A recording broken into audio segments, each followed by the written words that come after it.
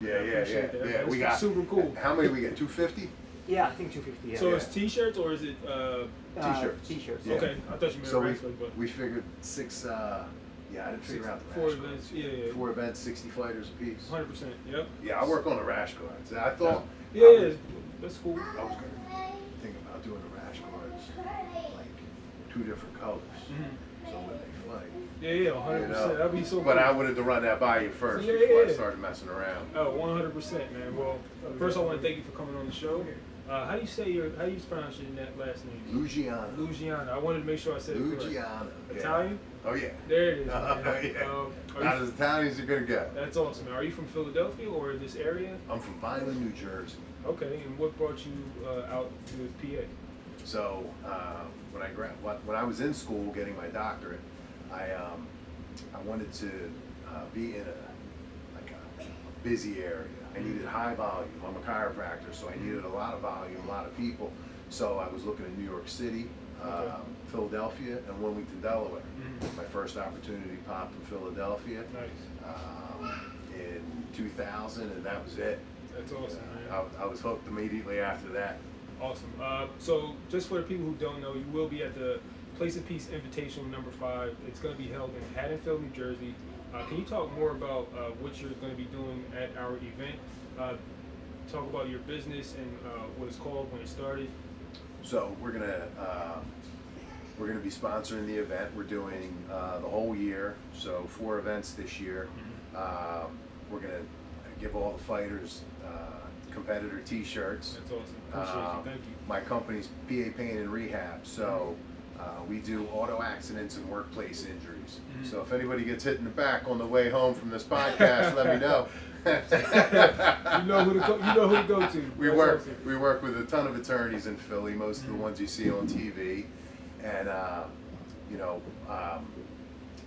don't see us getting a whole lot of work out of the Invitational, but you know, I'm a big jiu-jitsu fan. Absolutely. I'm a big Dez fan too. On top of it, so yeah, I wanted to. Once he had let me know about this, I got really interested, and I don't know. They tell him I'm a black belt. Yeah, I was going to ask you. So I was going to say, what does BJJ Jiu-Jitsu have to do with your life, and when did you get started? Obviously, you just told them that you're a black belt, but let them know your history. So, you've been in the game for a while. So it's interesting. I learned a lot from you, so I appreciate it. Hey, yeah. I'm surprised I taught you something. It's got it. So I started jiu-jitsu when I was 38. I wrestled all my life when I was younger. I had a full ride for wrestling. I lasted 4 months. It was too much. So I left that scholarship and I went and played football for the next 4 years. And then I ended up in school until I was about 30. Came out of school and then just started working, day and night. By the time I hit 38, I was looking to do something. I got a nice shiny red bike and a red helmet, one of those racing bikes, and I drove it for 4 miles and then got rid of it. Yeah, that wasn't for me. Funny, so I wanted to wrestle, and I knew nobody was going to let me just go into a high school gym and wrestle. So a buddy of mine had been training at Balance, and I was sitting at my kitchen table one summer, and I Googled it. It was on my 38th birthday. I Googled it, and Balance came up. And I called my buddy, and I said, "Is this the place to go to?" He said, "Yes."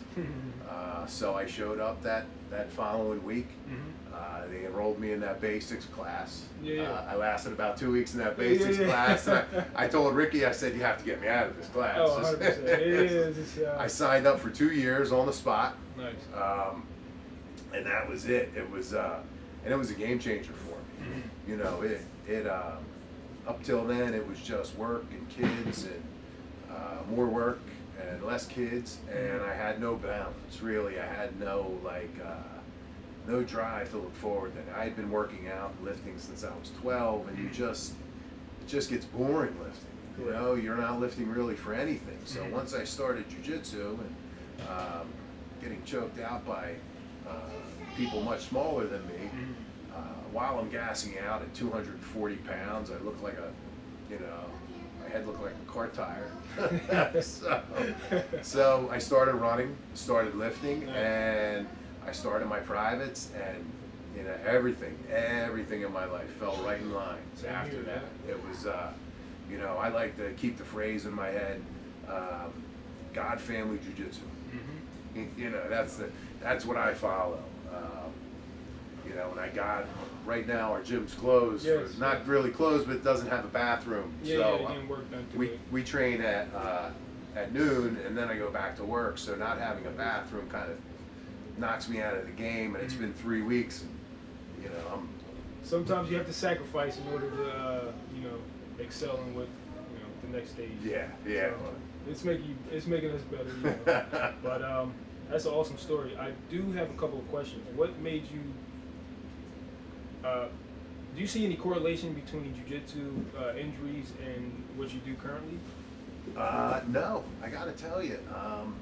You know, of all the people that ask me about stuff on the mat, and I get questions all the time. You know, a lot of stuff is basic AC joint separations where guys are landing on their shoulder, but they think they have a torn rotator cuff.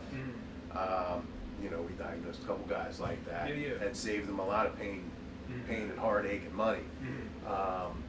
But it's more their workplace injuries, like it's a repetitive motion injury. A lot of things are from driving, you know, overdevelopment on one side from driving with one hand. You know, one guy's driving a forklift looking up to his left the whole day. You know, and the doctors really can't, you know, they don't have the time to sit down and go through the daily routine of what the people do.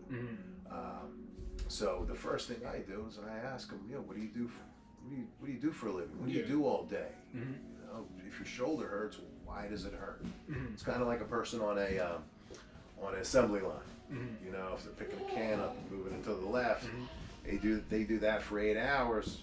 8 years straight. 8 years straight. When they go to move to the right, it's going to be pain. So you just kind of like have to get them into that thought process, and once it clicks, it clicks. Okay. But not a whole lot of injuries in jiu-jitsu. Interesting. Yeah.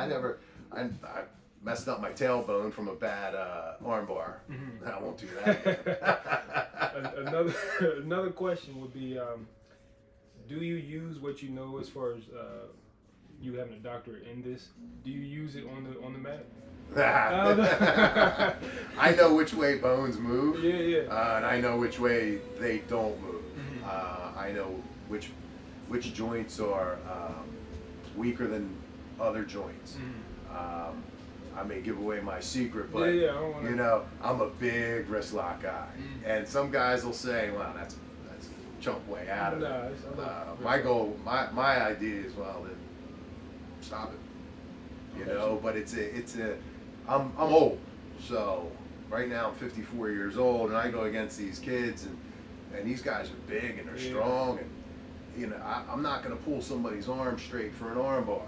You know, I'm not going to throw them in a Kimura and overpower them.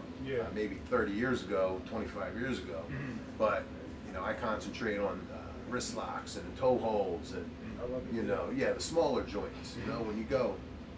You're so slick, you don't have to worry about it. I wish, man. I appreciate you, man. It's smooth like peanut butter, man. I'm trying to be like you guys, man. I'm trying to be like you. But is there anything else you want the people to know as far as March 2nd? I know you guys are going to have a vendor table. You're going to give out T-shirts to all the athletes, which is, we appreciate that. Yeah. I think they'll love that. I know they'll love it. Anything else you want to let them know as far as the vendor table, what to expect? No, if anybody gets in an accident in the meantime, let me know. We'll have a bunch of my people there, and just, you know, I like jiu-jitsu so much that it's more entertaining. It's more fun for me to be a part of, you know, something growing, something with Dez, because Dez, I appreciate you know, it. You're a fantastic guy. Man, and by the way, your reflection. I'm nobody. I roll with Dez's wife. I don't know if you know this, but she's my end of the training role. Oh, she can tell. Yeah.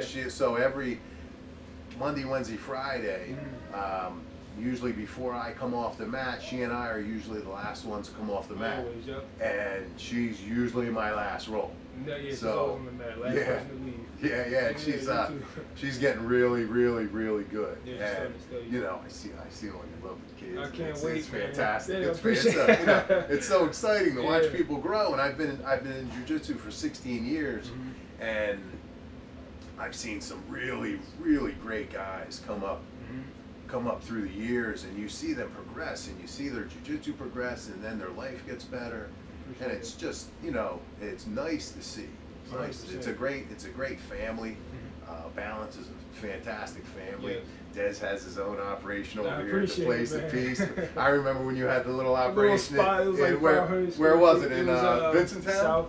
Southampton? Yeah, right up the street from me. You come in here, like, I want to get some work in. I'm like, all right, let's go. Yeah, you and your brother beat up on me. This guy.